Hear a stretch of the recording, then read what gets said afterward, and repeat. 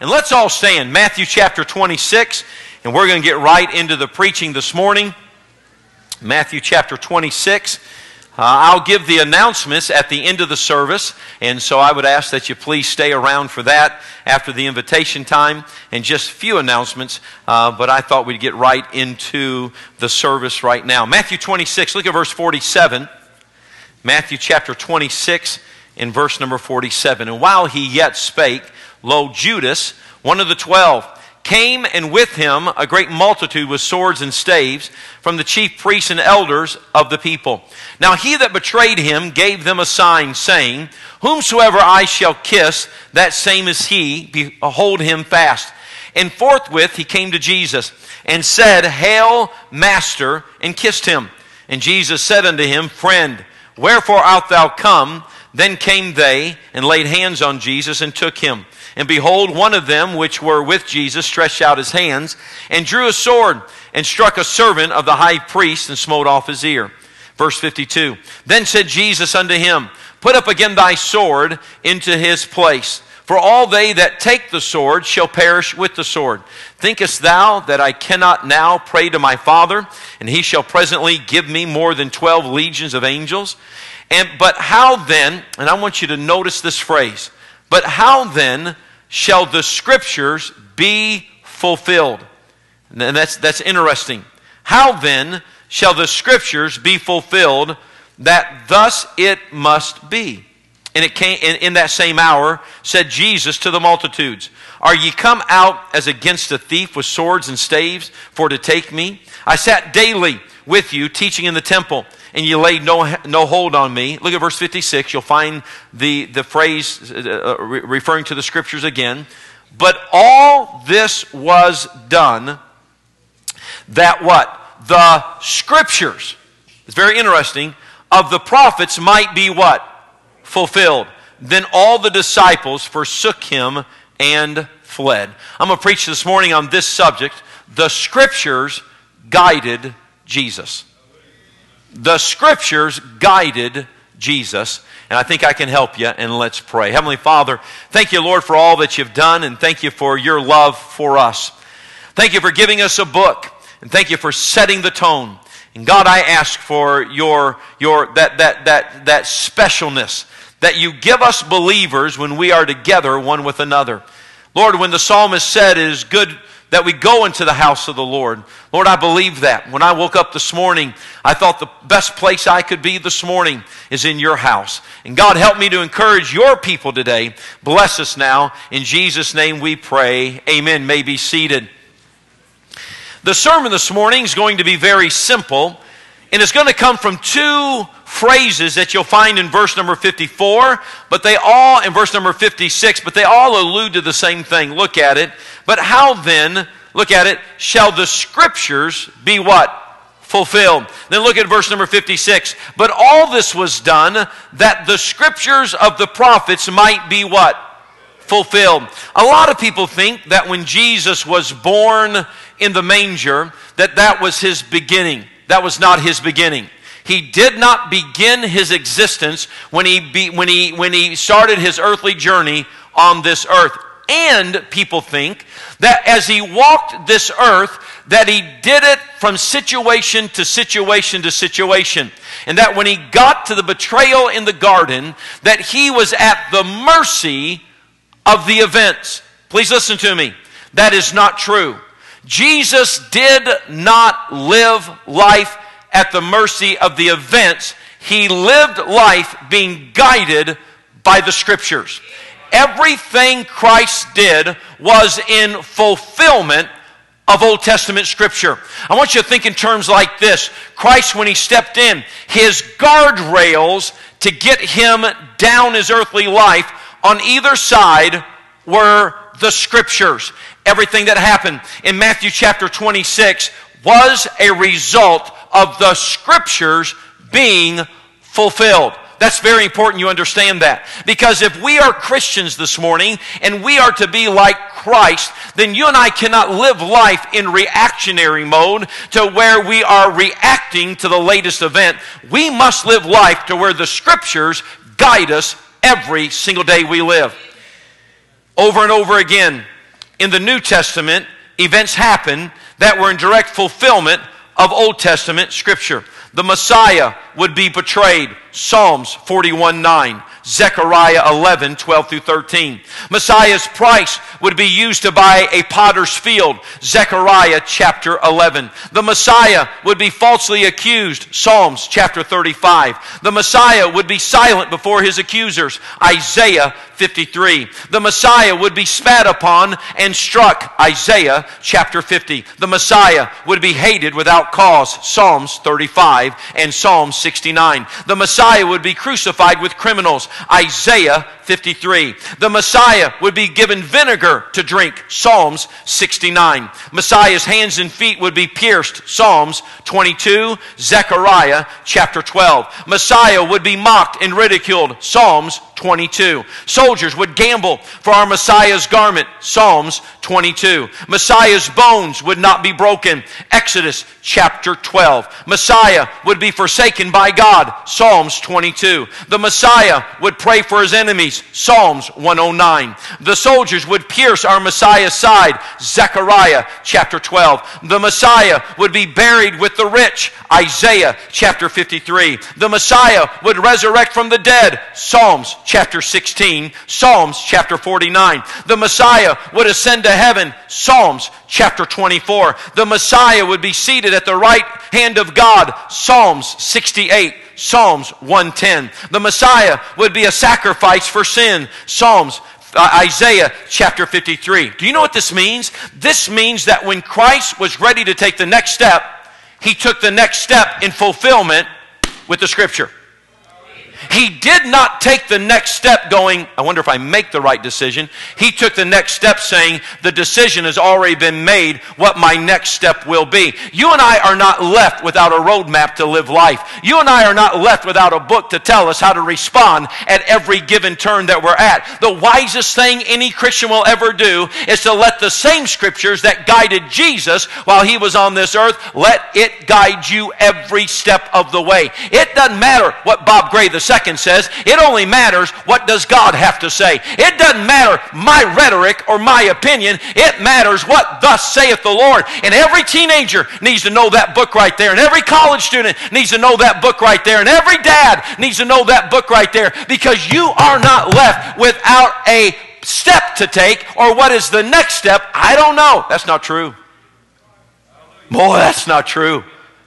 Jesus fulfilled Scripture. The Scripture already gave him his path to walk. Why didn't he answer at that point in Scripture? You want to know why? Because the book said, don't answer. Why did he say, put up your sword, Peter? You want to know why? Because the book said, this is not the time. Jesus walked this earth fulfilling Scripture. Can I beg you this morning, and the sermon's very simple, is the Scripture guiding your life?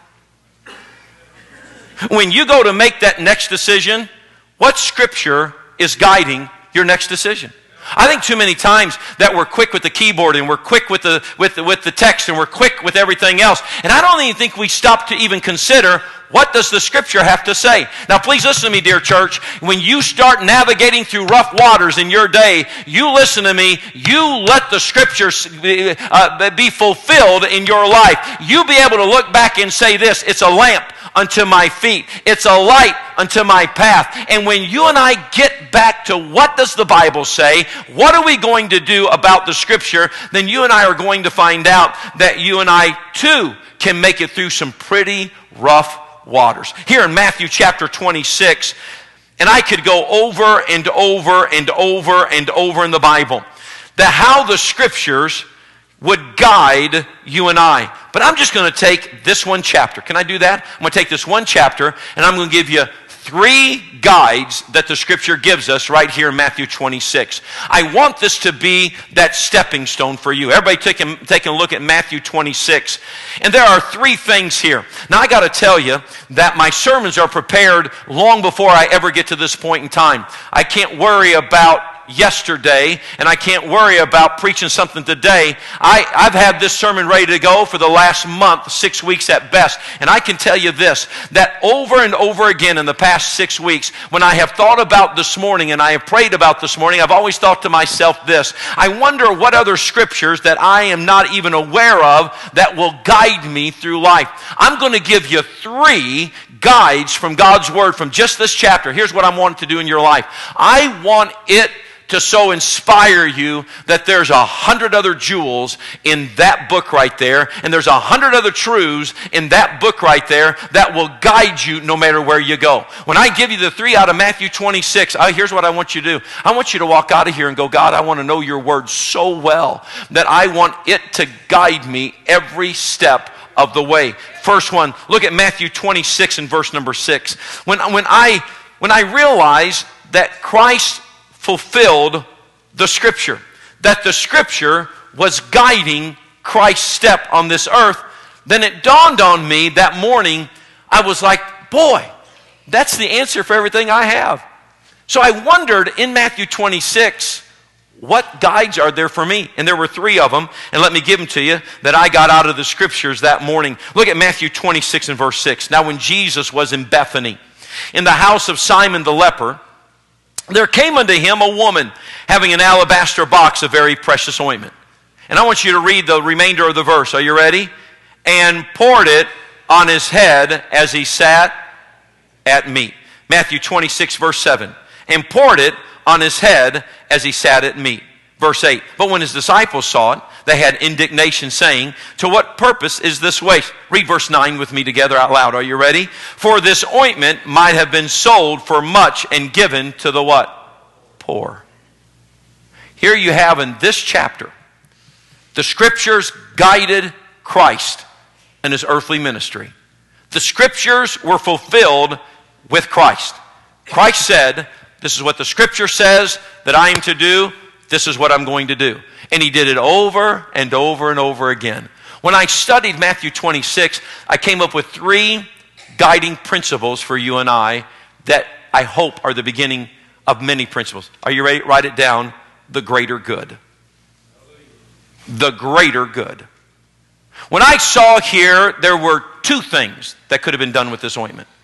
I saw here that there was pouring it on Christ's head, or selling it and giving to the poor. Now, I can't read into their motives because I truly believe they cared about the poor. I truly believe that. But I can tell you this, there are 2 goods here. You have the good of pouring the ointment on Jesus, or you have the good of selling the ointment, getting money, and giving it to the poor. Can I ask you a question? Which one is wrong? They're not. Both of them are what? Good. Both of them are the honorable way to live. But guess what the lady chose? She chose the greater good. She chose the greater good. Please listen to me. In your lifetime, you're going to be faced with 2 goods. Which of the 2 goods do I choose? You choose the greater good. And the greater good is always centered around one person, and that is Jesus Christ. The greater good tonight is not to go down and give away food to the hungry. The greater good tonight at 6 is to center your life around Jesus Christ. The greater good you could do with 10% of your money is not give it to United Way. The greater good with your money, 10%, give it to Jesus Christ.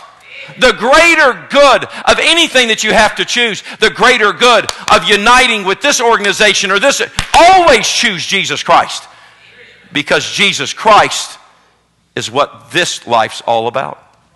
I think a lot of people think to themselves, well, I could use my talent, use it for the greater good. I could use my money, use it for the greater good. I could use my time, use it for the greater good. If you have to choose between this activity, and both of them are good activities, but they happen to fall on the Lord's day, choose the greater good and spend that time on Jesus Christ.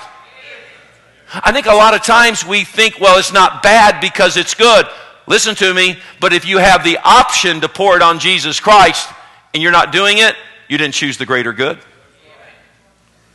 Would Christ have condemned them? No, but Christ would not have praised them.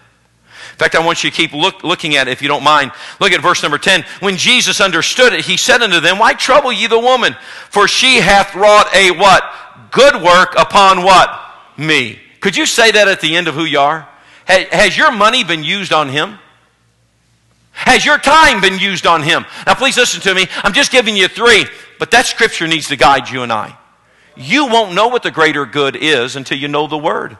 I'm afraid. You know what I'm afraid, other than people sleeping through my sermon this morning? You know what I'm afraid of? I'm afraid of the fact that this right here, we don't even read the book, so we don't even know what the greater good is. And that we're using man's thinking of what to do in this situation when God's already told us, let me tell you what the greater good is that you need to do. You and I are not left without wisdom. You and I are left with the wisdom of God's word. And God's word says this. You could sell it and give it to the poor, but let me tell you something greater that you could do with it. And this woman did the greater good. Do you know why we get frustrated sometimes? We get frustrated because the good we do is gone after we do the good. But any good poured on Jesus Christ is lasting. Promise you that. The second principle that I got out of here and that I gleaned from this set of verses, not only the greater good, but look at Matthew 26 and verse 30. Look at it. And this is all centered around, if Christ followed the scriptures, then I need to follow the scriptures. And I'm just giving you three principles from God's word, and by no means is this exhaustive, but it's the greater good. Then look at Matthew 26 and verse number 30. Look at it. And when they had sung an hymn, they went out into the Mount of Olives. Then saith Jesus unto them all, what's the next phrase say? All ye shall be what? Offended because of me this night. For it is written, I will smite the shepherd, and the sheep of the flock shall be scattered abroad. But after I am risen again, I will go before you into Galilee. Look at verse 33. And Peter answered and said unto him, look at it, though all men shall be offended because of thee, yet will I never be what? Offended. Jesus said unto him, verily I say unto thee, that this night before the cock crow, thou shalt deny me thrice. Peter said unto him, though I should die with thee, look at it, yet will I not what? Deny thee. Do you know what this is? The greater good. Number two, you ready? The tough situation. The tough situation. Do you know all of us are like Peter? Going into a tough situation, you know what we always say? I'll never deny Christ. I'll act honorably. I'll never blow it. I'll never turn my back on Christ. That's easy saying it going into a tough situation. But you know what's tough? Is when you get into the situation and you fail. And before any of us condemn Peter, how many of us have stepped up and say, I'll be that kind of good Christian. But when we get into the middle of the tough situation, how many times do we fail? You know what the principle of God's word says? The scriptures guided Christ. Let the scriptures guide you. And when you and I face a tough situation, it is not the failure in a tough situation. You know what it is? It's your response to the failure in a tough situation. Don't ever blame anybody for failing when they meet a tough situation.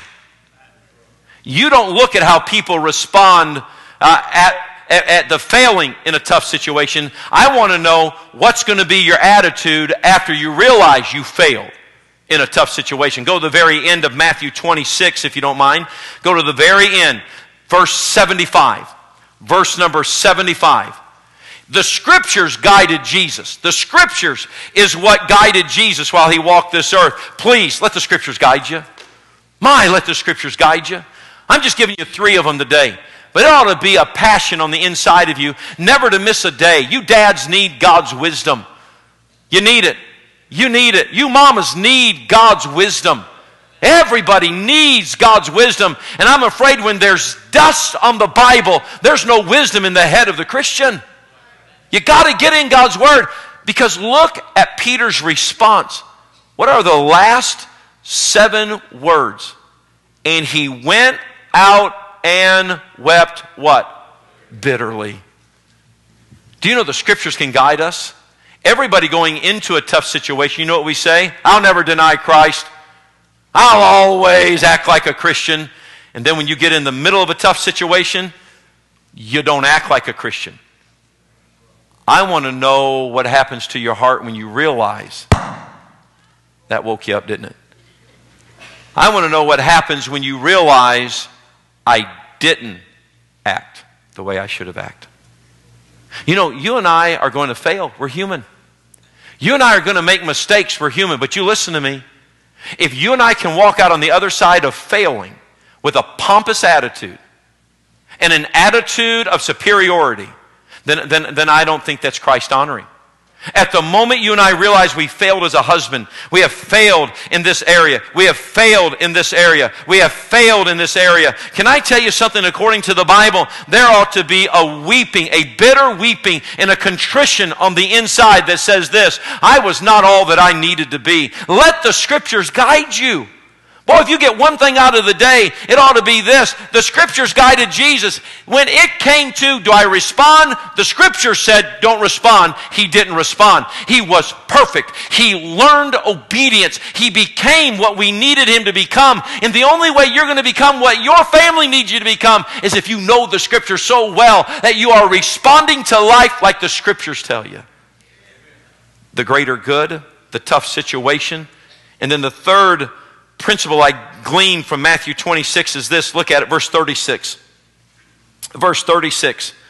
Then cometh Jesus with them unto a place called Gethsemane, and saith unto the disciples, sit ye here while I go and pray yonder. That's how you know that Christ was a southerner. Yonder. Praise God on that one. Here we go, verse 37.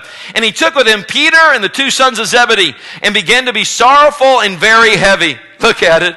Then saith he unto them, my soul is exceeding sorrowful, even unto death. Tarry ye here, and watch with me. And he went a little further, and fell on his face, and prayed, saying, O my Father, if it be possible, let this cup pass from me. Nevertheless, not as I will, but as thou wilt. And he cometh unto his disciples, and what? Findeth them what? Asleep. Look at it. And saith unto Peter, what? Could ye not watch with me 1 hour?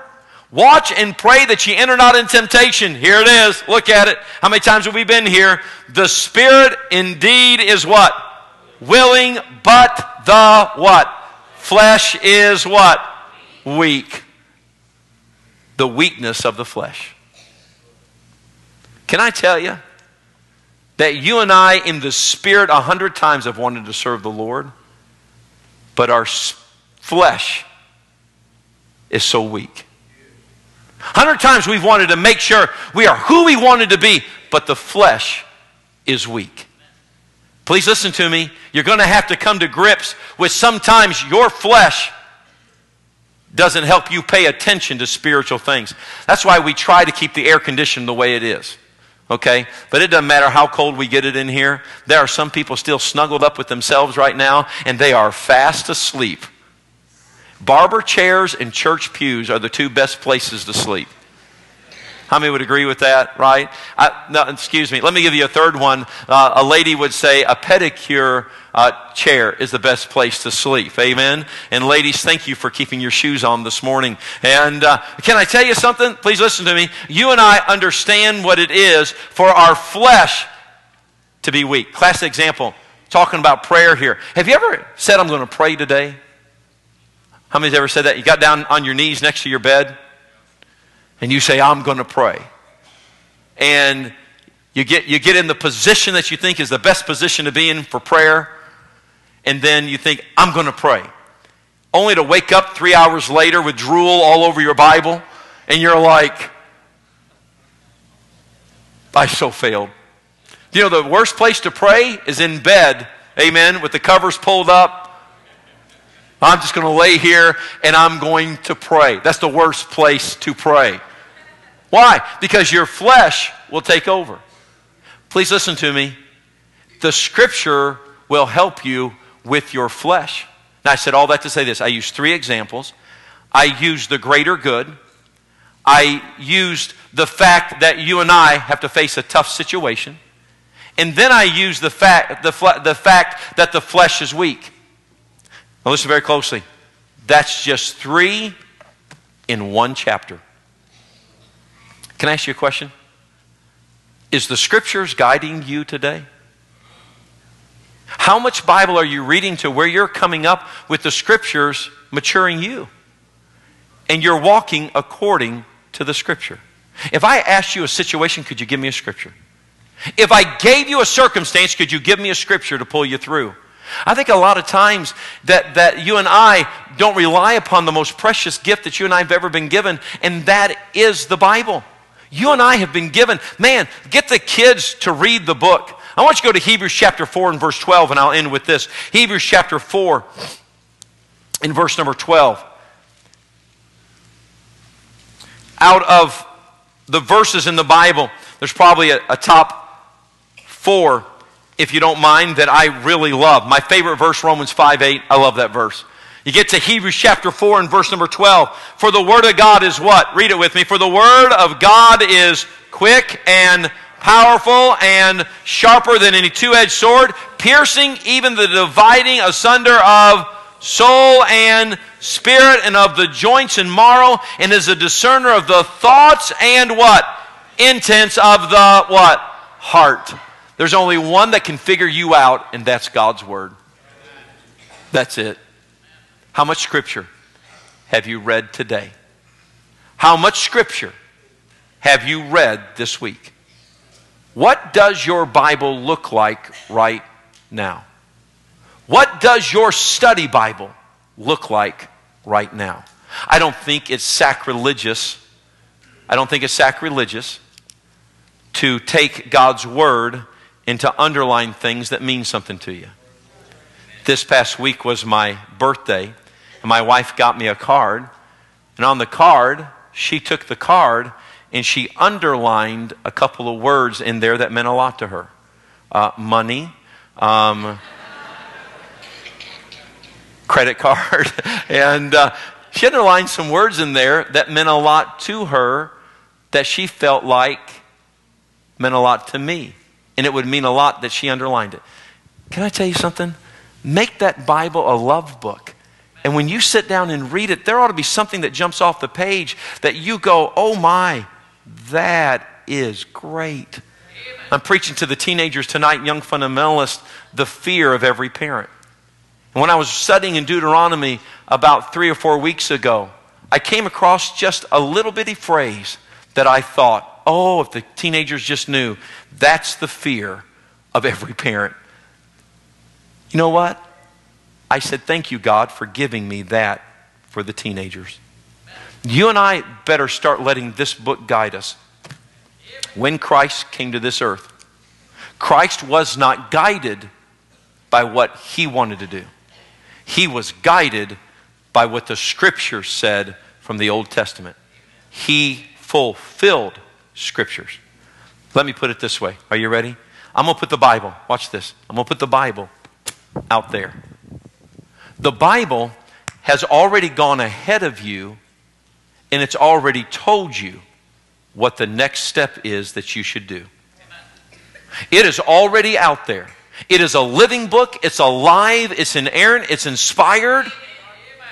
And it is so alive, it will already tell you. The verses you're reading today is preparing you for the thing you're going to face tomorrow. The verses you don't read today is you're missing the truths that are you're going to stumble because you don't have the knowledge.